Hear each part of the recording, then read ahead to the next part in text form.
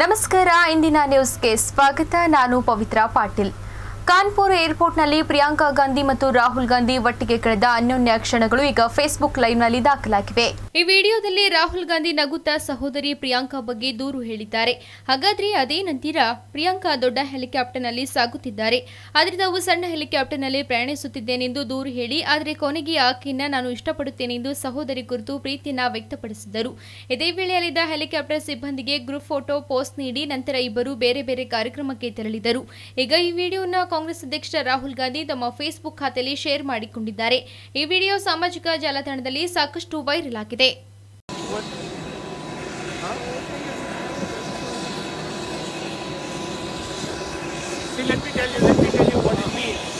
Let me tell you what it means to be a good brother, okay?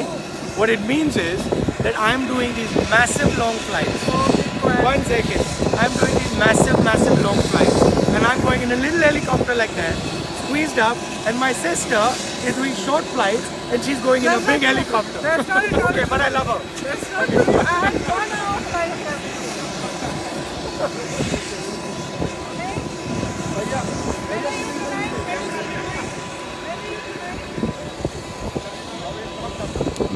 They want to snap with both of us.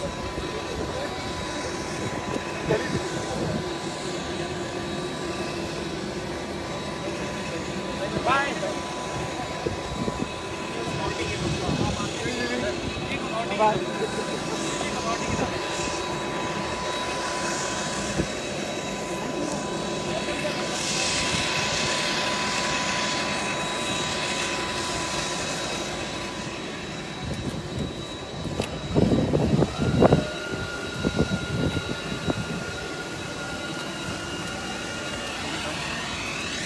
Stop it. No.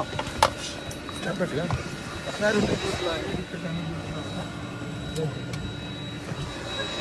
ಅನುಮತಿ ಇಲ್ಲದೆ rally ನಡೆಸಿದ್ದಕ್ಕೆ Gambhir ವಿರುದ್ಧ case ದಾಖಲಿಸಲು ಚುನಾವಣಾ ಆಯೋಗ ಸೂಚನೆ ನೀಡಿದೆ ಅನುಮತಿ ಇಲ್ಲದೆ ಚುನಾವಣಾ ರ್ಯಾಲಿಯನ್ನು ಆಯೋಜಿಸಿದ್ದಕ್ಕೆ ಗೌತಮ್ ಗಂಭೀರ್ ವಿರುದ್ಧ ಕೇಸ್ ದಾಖಲಿಸಲು ಚುನಾವಣಾ ಆಯೋಗ ಪೂರ್ವ ದೆಹಲಿ ಕ್ಷೇತ್ರದ ರಿಟರ್ನಿಂಗ್ ಅಧಿಕಾರಿಗಳಿಗೆ ಸೂಚನೆ ನೀಡಿದೆ ಏಪ್ರಿಲ್ 25ರಂದು ದೆಹಲಿಯ ಜಂಗ್ಪುರ್ದಲ್ಲಿ ಆಯೋಜಿಸಿದ್ದ ರ್ಯಾಲಿಯಲ್ಲಿ ಗೌತಮ್ ಗಂಭೀರ್ ಅವರು ಚುನಾವಣಾ ಆಯೋಗದ ಅನುಮತಿ ಪಡೆದಿರಲಿಲ್ಲ ಎನ್ನಲಾಗಿದೆ ಈ ಹಿನ್ನೆಲೆಯಲ್ಲಿ ಅವರು ಚುನಾವಣಾ ನೀತಿ ಸಂಹಿತೆಯನ್ನು ಉಲ್ಲಂಘಿಸಿದ್ದರ ಹಿನ್ನೆಲೆಯಲ್ಲಿ ಅವರ ವಿರುದ್ಧ ದೂರು ದಾಖಲಿಸಲು ಆದೇಶ ನೀಡಿದ್ದಾರೆ ಇತ್ತೀಚೆಗಷ್ಟೇ ಬಿಜೆಪಿ ಪಕ್ಷಕ್ಕೆ ಸೇರಿದ ಗೌತಮ್ ಗಂಭೀರ್ ಈಗ ಪೂರ್ವ ದೆಹಲಿಯಲ್ಲಿ ಬಿಜೆಪಿ ಅಭ್ಯರ್ಥಿಯಾಗಿ ಕಾಂಗ್ರೆಸ್ ಪಕ್ಷದ ಅರವಿಂದ್ ಸಿಂಗ್ ಲವ್ಲಿ ಮತ್ತು ಎಎಪಿಯ ಅಭ್ಯರ್ಥಿ ಅತಿಶಿ ಅವರನ್ನು ಎದುರಿಸಲಿದ್ದಾರೆ ಶ್ರೀನಾರದ ಮುನಿ ರಥೋತ್ಸವದ ವೇಳೆ ಮಳೆ ಚುಚ್ಚಿರುವಂತಹ ಬಾಳೆಹಣ್ಣ ಎಸೆದಿರುವ ಘಟನೆ ಸ್ವಚ್ಛತೆ ಮಾಡುವಾಗ ಸಿಕ್ಕಿರುವಂತಹ ಘಟನೆ ನಡೆದಿದೆ ಹರಪನಹಳ್ಳಿ ತಾಲೂಕಿನ ಚಿಗಟೇರಿಯಲ್ಲಿ ದಿನಾಂಕ 24ನೇ ತಾರೀಕು ಶ್ರೀನಾರದ ಮುನಿ ತೇರು ನಡೆದು ಇರುತ್ತದೆ ಯಾರೋ ಕಿಡಿಗೇಡಿಗಳು ಬಾಳೆಹಣ್ಣಿಗೆ ಮಳೆಯನ್ನ ಚುಚ್ಚಿ ಬಾಳೆಹಣ್ಣು ಎಸೆದಿದ್ದಾರೆ ಜಾತ್ರೆಗೆ ಬಂದು ಇಂತಹ ಅವಹೇಳನಕಾರಿ ಕ್ರಿಯೆ ಮಾಡಿರುವುದು ಯಾರೆಂದು ಗೊತ್ತಾಗಿಲ್ಲ ದೇವರಿಗೆ ಬಂದು ಭಕ್ತಿಯಿಂದ ವೈಯಕ್ತಿಕ ದ್ವೇಷಕ್ಕೆ ಮಾಡಿರುವವರು ಎಂದು ಸಂಶಯಪಟ್ಟು ಇರುತ್ತಾರೆ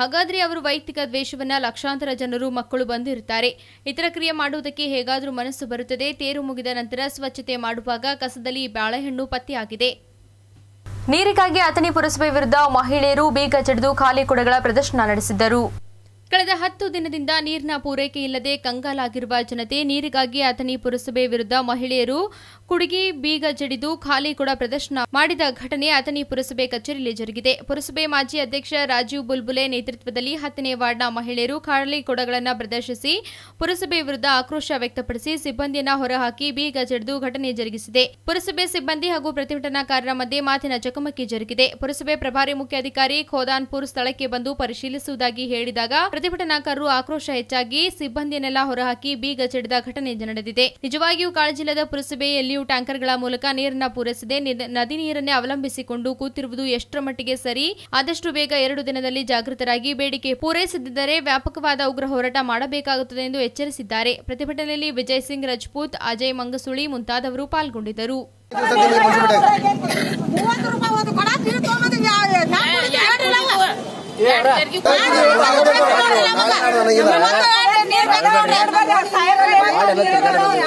ಸರ್ ಕುಡಿಲಕ್ಕೆ ನೀರು ಕುಡಿ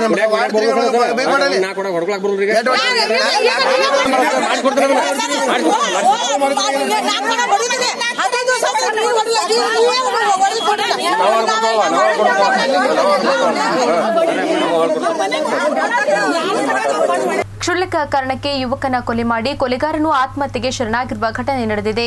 ಕ್ಷುಲ್ಲಕ ಕಾರಣಕ್ಕೆ ಯುವಕನನ್ನ ಕೊಲೆ ಮಾಡಿ ನಂತರ ಕೊಲೆಗಾರನು ನೇಣಿಗೆ ಶರಣಾದ ಘಟನೆ ನರಗೆಲ್ಲ ಸಮೀಪದ ಜಕ್ಕಲಿ ಗ್ರಾಮದಲ್ಲಿ ಭಾನುವಾರ ನಡೆದಿದೆ. 18 ವರ್ಷದ ವಿಕಾಸ್ ಶೇಖಪ್ಪ ದೊಡ್ಡಮೇಟಿ ಕೊಲೆಯಾದ ಯುವಕ. ಶೌಕತ್ ಅಲಿ ಮಾಬೂಸಾಬ್ ಕೊಪ್ಪಳ 35 ವರ್ಷದವನು ಕೊಲೆ ಮಾಡಿ ನಂತರ ನೇಣಿಗೆ ಶರಣಾದ ವ್ಯಕ್ತಿ. ಜಕ್ಕಲಿ ಅಬ್ಬಿಗೆರೆ ರಸ್ತೆಯಲ್ಲಿ ಘಟನೆ ನಡೆದಿದೆ. ಸ್ಥಳಕ್ಕೆ ನರಗೆಲ್ಲ ಠಾಣೆ ಪೊಲೀಸರು ಆಗಮಿಸಿದ್ದಾರೆ.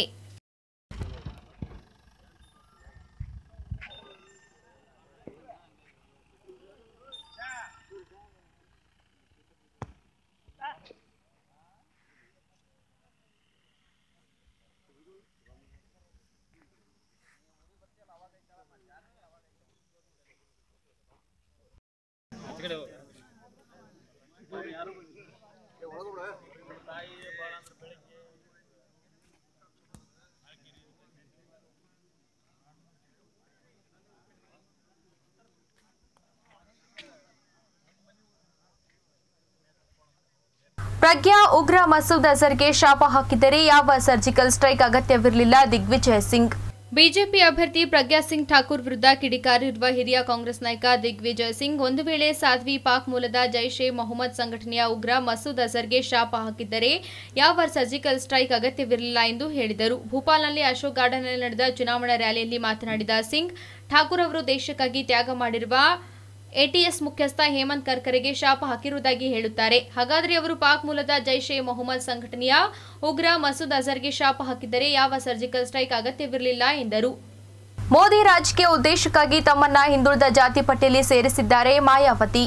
ಪ್ರಧಾನಿ ಮೋದಿ ವಿರುದ್ಧ ಟೀಕಾ ಪ್ರಹಾರ ನಡೆಸಿರುವ ಬಿಎಸ್ಪಿ ನಾಯಕಿ ಮಾಯಾವತಿ ರಾಜಕೀಯ ಉದ್ದೇಶಕ್ಕಾಗಿ ಮೋದಿ ತಮ್ಮ ಜಾತಿಯನ್ನು ಹಿಂದುಳಿದ ವರ್ಗಕ್ಕೆ ಸೇರಿಸಿದ್ದಾರೆ ಎಂದು ಆರೋಪಿಸಿದ್ದಾರೆ. ಇತ್ತೀಚೆಗೆ ಪ್ರಧಾನಿ ಪ್ರತಿಪಕ್ಷಗಳು ತಮ್ಮನ್ನ ನೀಚ ಎಂದು ಆರೋಪಿಸುತ್ತಿವೆ ಎಂದು ಹೇಳಿದ ಬೆನ್ನಲ್ಲೇ ಈಗ ಮಾಯಾವತಿ ಮೋದಿಗೆ ತಿರುಗೇಟು ನೀಡಿದ್ದಾರೆ. ಪ್ರಧಾನಿ ಮೋದಿ ಕನೌಜ್ ಒಂದರಲ್ಲಿನ ರ್ಯಾಲಿಯಲ್ಲಿ ದೇಶಕ್ಕೆ ನನ್ನ ವಿರೋಧಿಗಳು ವಿರೋಧ ವ್ಯಕ್ತಪಡಿಸುವವರಿಗೆ ನನ್ನ ಜಾತಿ ಯಾವುದೆಂದು ತಿಳಿದಿರಲಿಲ್ಲ. ಆದ್ದರಿಂದ ಅದಕ್ಕೆ ನಾನು ಮಾಯಾವತಿ ಮತ್ತು ಅಖಿಲೇಶ್ ಹಾಗೂ ಕಾಂಗ್ರೆಸ್ ಜನರು ಮತ್ತು ಮಹಾಮೈತ್ರಿಯವರು ನನ್ನ ಜಾತಿಯ ಬಗ್ಗೆ ಚರ್ಚೆ ನಡೆಸುತ್ತಿರುವ ಬಗ್ಗೆ ನಾನು ಕೃತಜ್ಞತೆಗಳನ್ನು ಸಲ್ಲಿಸುತ್ತೇನೆ. ಹಿಂದುಳಿದ ಜಾತಿಯಲ್ಲಿ ಜನಿಸುವುದರೇನೆಂದರೆ ಈ ದೇಶದ ಸೇವೆ ಮಾಡಲು ಸಿಕ್ಕಂತ ಮಹತ್ತರ ಅವಕಾಶವೆಂದು ನಾನು ಪರಿಗಣಿಸುತ್ತೇನೆ ಎಂದು ಹೇಳಿದರು. ಇದಕ್ಕೆ ತಿರುಗೇಟು ನೀಡಿರುವ ಮಾಯಾವತಿ ಇಂದು ಕನೌಜ್ನಲ್ಲಿ ಪ್ರಧಾನಿ ಮೋದಿ ಬೆಹೆಂಜಿ ಮತ್ತು ಅಖಿಲೇಶ್ ಯಾದವ್ರಂತೆ ನಮ್ಮನ್ನ ಹಿಂದುಳಿದ ಜಾತಿ ಸೇರಿದ ವ್ಯಕ್ತಿ ಎಂದು ತಿಳಿದಿದ್ದಾರೆ. ಈಗ ಬಿಜೆಪಿ ದಲಿತ ಹಿಂದುಳಿದ ಕಾರ್ಡ್ ಇನ್ಮುಂದೆ ಕಾರ್ಯನಿರ್ವಹಿಸುವುದಿಲ್ಲ ಎಂದು ಹೇಳಿದರು. ಇನ್ನು ಮುಂದುವರೆದು ಚುನಾವಣಾ ಸಂದರ್ಭದಲ್ಲಿ ರಾಜಕೀಯ ಲಾಭ ಗಳಿಸಲು ಪ್ರಧಾನಿ ಮೋದಿ ತಮ್ಮ ಮೇಲ್ಜಾತಿ ವರ್ಗವನ್ನ ಹಿಂದುಳಿದ ಜಾತಿಯಲ್ಲಿ ಸೇರಿಸಿದ್ದಾರೆ. ಮುಲಾಯಂ ಸಿಂಗ್ ಹಾಗೆಯೇ ಮೋದಿ ಹಿಂದುಳಿದ ಜಾತಿಗೆ ಸೇರಿಲ್ಲ ಎಂದು ತಿಳಿಸಿದರು. 7 ನಿವೃತ್ತ ಸೇನಾ ಅಧಿಕಾರಿಗಳು ಇಂದು ಬಿಜೆಪಿಗೆ ಸೇರ್ಪಡೆ. ಲೋಕಸಭಾ ಚುನಾವಣೆ ಬೆನ್ನಲ್ಲೇ ಭಾರತೀಯ ರಕ್ಷಣಾ ಪಡೆಯ 7 ನಿವೃತ್ತ ಹಿರಿಯ ಸೇನಾಧಿಕಾರಿಗಳು ಶನಿವಾರ ಬಿಜೆಪಿಗೆ ಸೇರ್ಪಡೆಗೊಂಡಿದ್ದಾರೆ. ಕೇಂದ್ರ ರಕ್ಷಣಾ ಸಚಿವೆ ನಿರ್ಮಲಾ ಸೀತಾರಾಮನ್ ಸಮ್ಮುಖದಲ್ಲಿ ಬಿಜೆಪಿ ಪ್ರಧಾನ ಕಚೇರಿಯಲ್ಲಿ ನಡೆದ ಸಮಾರಂಭದಲ್ಲಿ ಹಿರಿಯ ಸೇನಾಧಿಕಾರಿಗಳು ಬಿಜೆಪಿಗೆ ಸೇರ್ಪಡೆಯಾಗಿದ್ದಾರೆ. ಇವರನ್ನ ಸ್ವಾಗತಿಸಿದ ನಿರ್ಮಲಾ ಸೀತಾರಾಮನ್, ನಿವೃತ್ತ ಅಧಿಕಾರಿಗಳು ಬಿಜೆಪಿ ಸೇರುತ್ತಿರುವುದು ನಮ್ಮ ಭಾಗ್ಯ ಎಂದು ಹೇಳಿದರು. Lieutenant general JPS Yadav, lieutenant general RN Singh, lieutenant general S K ಪಟ್ಯಾಲ್, lieutenant general Suneet Kumar, lieutenant general Nitin Kohli, kernel RK Tripathi ಮತ್ತು ವಿಂಗ್ ಕಮಾಂಡರ್ ನವನೀತ್ ಮಗೋನ್ ಇಂದು ಬಿಜೆಪಿ ಸೇರಿದ ಸೇನೆಯ ಹಿರಿಯ ಅಧಿಕಾರಿಗಳಾಗಿದ್ದಾರೆ. ಈಗಾಗಲೇ ವಿರೋಧ ಪಕ್ಷಗಳು ಬಿಜೆಪಿ ರಕ್ಷಣಾ ಪಡೆಯನ್ನು ದುರುಪಯೋಗ ಪಡಿಸಿಕೊಳ್ಳುತ್ತಿದೆ ಎಂದು ಆರೋಪಿಸುತ್ತಿರುವ ಬೆನ್ನಲ್ಲೇ ಸೇನೆಯ 7 ನಿವೃತ್ತ ಅಧಿಕಾರಿಗಳು ಬಿಜೆಪಿ ಸೇರ್ಪಡೆಗೊಂಡಿರುವುದು ಮತ್ತಷ್ಟು ಚರ್ಚೆಗೆ ಎಡೆಮಾಡಿಕೊಟ್ಟಿದೆ.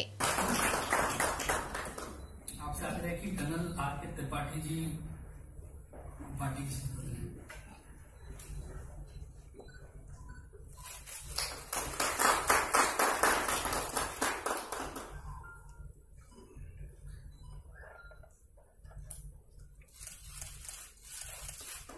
माननीय निर्मला जी से मेरा आग्रह है कि विंग कमांडर रिटायर्ड नवनीत मगो जी को पार्टी की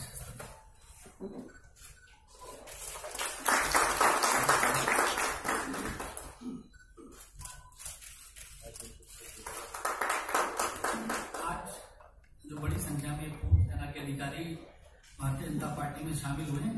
मेरा माननीय निर्मला जी से आग्रह है कि आप ये पार्टी में स्वागत करें शब्दों को। Thank you ji.